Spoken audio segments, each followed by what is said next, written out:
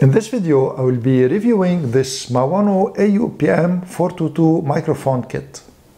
I will be covering in my review first the unboxing very quickly. Don't worry, I will not bore you with the unboxing. And then I'm gonna also show you the build quality of the microphone. I'm gonna talk about the specifications. I'm gonna talk also about the controls. And of course also I will be performing a sound test of the microphone. And I will be comparing it to the Maono AU-903 Fairy microphone. So let me start first with the unboxing of this microphone. I'm gonna zoom in so that you can see better. So let me open up the box.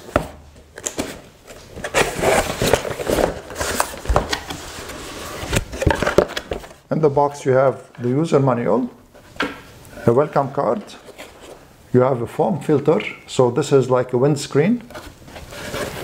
You have the pop filter, it's really big, it has the Maono logo here, which is very nice. And then here, this is a shock mount. The design is really nice. It's different than the other design with the elastics and everything. It's better in my opinion.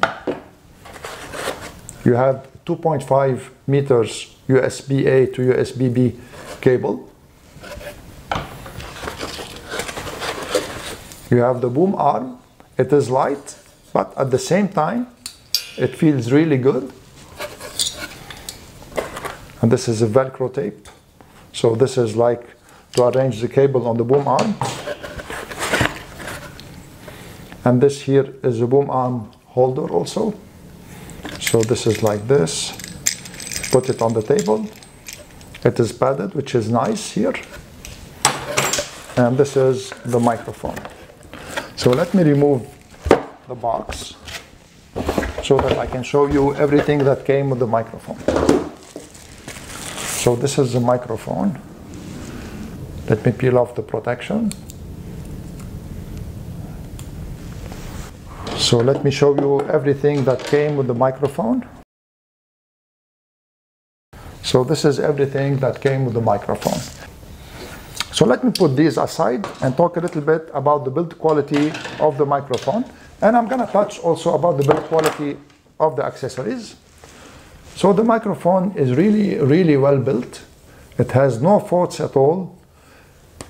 It is of solid metal. This is here like a mesh metal. And the control is really well weighted and well built. There's nothing to say about the build quality really. And all the accessories also, which is good about them, is that they feel sturdy, but they are really lightweight. So they are made like from a metal that is really lightweight. So I'm gonna hook up now the microphone to my computer and show you a little bit the controls of this microphone. So this is a provided cable. Insert the USB-B port here, like this.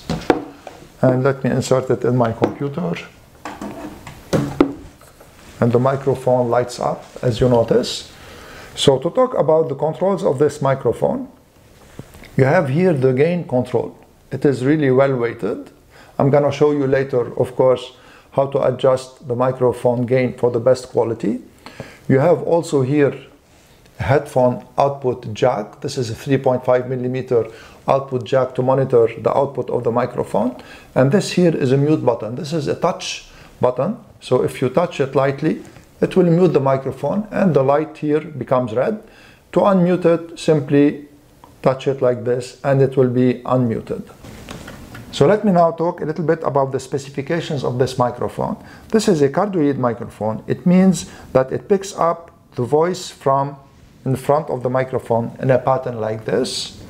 And it has a frequency response rate from 20 Hertz to 20 kilohertz.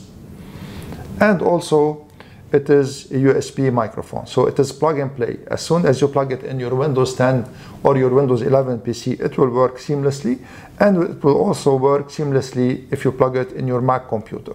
So let me show you very quickly how to assemble the microphone. First, you need to put the shock mount into the boom arm here. So just screws in like this very easily. After you put the shock mount in the boom arm, you need to put the microphone in the shock mount. So the shock mount has two sides. This side here has a raised border, so this is where the microphone should go. So just screw it in like this here, quickly. And then to continue tightening it, just hold the shock mount here like this and then tighten it. So now the microphone is on the shock mount. And then for the shock mount here, you need to put this here. So this is like the handle. You put it here and you screw it here like this. Do not tighten it here now, just tighten it after you install it. So now I'm gonna install this holder here on my desk, and I'm gonna come back when everything is installed. So this is how I installed the microphone. This is the boom arm. And you notice the Velcro tape here. I always leave some slack on the cable. Always do this in case you want to adjust the microphone so that you don't like pull on the cable.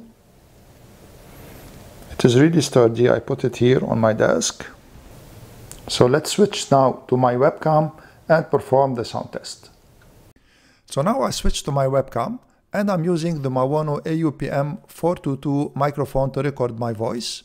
And I'm gonna show you when you plug in your microphone to a Windows computer, what you need to do to make sure that it is the default microphone. So I'm gonna switch now to my Windows 11 desktop. So when you plug in the microphone to your Windows computer, here I am using Windows 11, but the same steps apply to Windows 10 also. So go to Settings, and then Settings, under System, choose Sound, and in Sound here, scroll down and you have your input and you have the microphones that are connected to your computer here.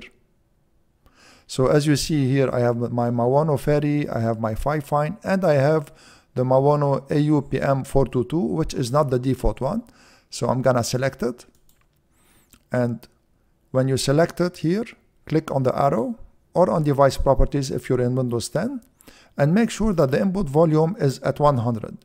So here you put the input volume at 100 and we're gonna adjust the input volume with the mic gain here.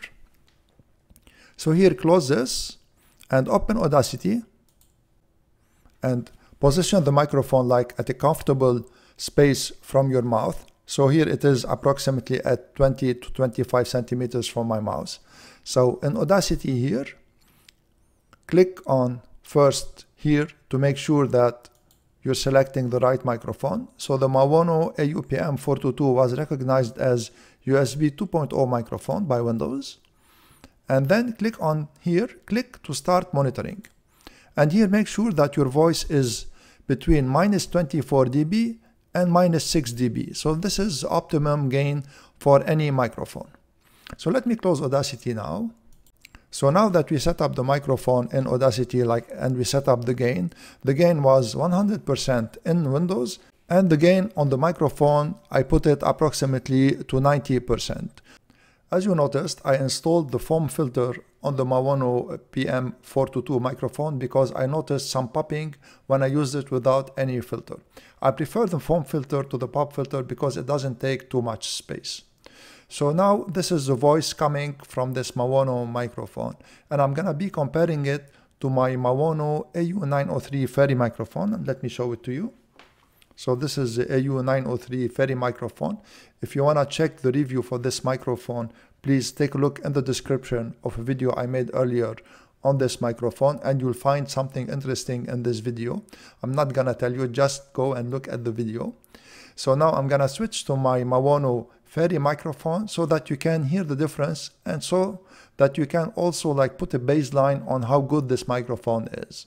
So I'm gonna put this aside and I'm gonna switch in OBS to my Maono Fairy microphone. So here now is the Maono Fairy microphone that I adjusted earlier to get the same gain as the PM422 microphone. And as you notice, and I listened to both outputs afterwards, you're gonna notice a little bit like a small hissing in the background of the AU-903 microphone, the Fairy microphone, whereas the PM422 microphone really has a clean output, and in my opinion, it is far better than the AU-903 microphone. This is not to say this is a bad microphone. It's a very good microphone, but the PM422 is a better microphone. So here I switched back to the AU-PM422 microphone. And I'm gonna tell you that I really didn't find anything that I didn't like about this microphone. It is affordable. It comes with all necessary kit to install it, and then you go straight and go do your recordings, so you don't have to buy anything else. It has a really long USB cord, which is a really good thing. The build quality is outstanding. I also like the outstanding sound quality that it records. It really has no background noise. It really has a really clear recording voice, and I really like it. And what I like about it also is that it has an output jack so that you can monitor what you're talking, and also it has a microphone gain, and it also has a mute button, which is a touch button, and this is very important so that you don't hear the sound of a button when you press it. So it's touch, you don't hear anything when you want to mute your microphone. So I hope that you liked my video and found it useful, and I also hope that my video will help you in your decision in purchasing a microphone for you, and in purchasing maybe this microphone or some other microphone. And I'm gonna thank you all for watching. I really hope to see you in the next video.